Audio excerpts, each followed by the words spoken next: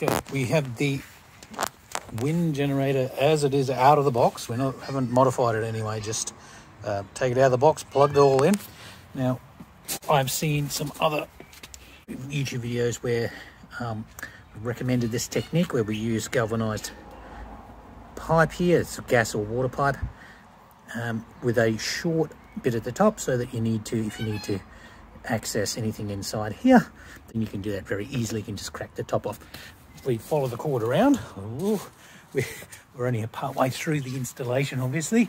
Up on the roof, you can see the mast sticking out of the inside of the roof.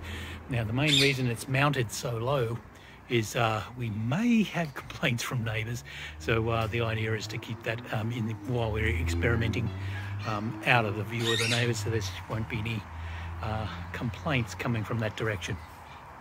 So again, you can see there's galvanized pipe there. We've got a short length, and theoretically, if we wanted to make that a longer one, we could use so that's a 900. It does come in 1.8 or 1800 mil lengths, which you could do.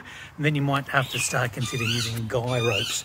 So the way you can use guy rope is, again, this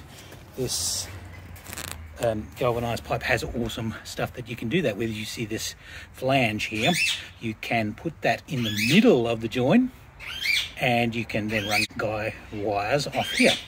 And from my previous radio operator days, we certainly did radio antennas like that. So okay, we'll go and see what's inside the roof.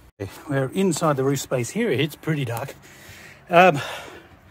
so we can see coming out of the roof there, we have got some flashing there to make sure that we don't get any leaks.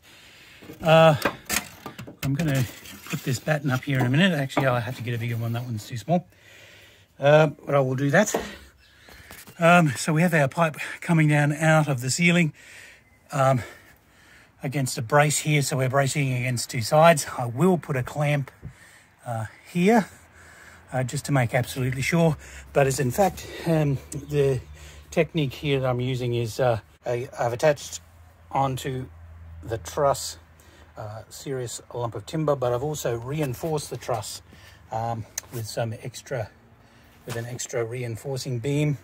Again, now there can be quite a bit of force on this pole, so we don't want to compromise the structural integrity of the house, obviously, but also the other thing is we don't want any noise to be translated into the frame, and so those are the key considerations. Is we don't want to make damage the house by having this here, and we also don't want the noise to translate through this pipe, because that's an empty pipe. So it's very likely that we could do that. Now, the way that we do this here is we may actually have one more support added just here, just to make sure that that load that we're now adding to the side here is transferred directly to this solid beam on the floor here. That's probably a good plan.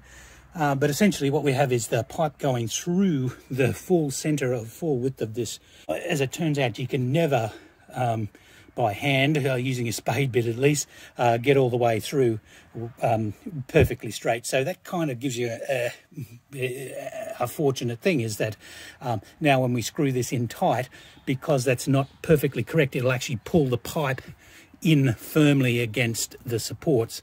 And again, so I've got another one down here, same story. So when you can see at the moment, it's actually not lined up, and I haven't screwed it at this end, mainly because we haven't put the generator on the roof yet. But when we bring that in, that is going to put serious pressure. You can even hear it there. So I may even have to, again, the main problem is that when I drill this, it's a little bit imprecise process. Okay, and so you can see we've got the cable coming out of the bottom, and we'll eventually go into this. Now, the trick is that we'll have to unbolt this to screw it on and then flush it down, because there's no way we can spin this whole thing, because it's going to hit the support there. Okay, so that is halfway through the installation. We'll do another video a little later on when we've completed everything.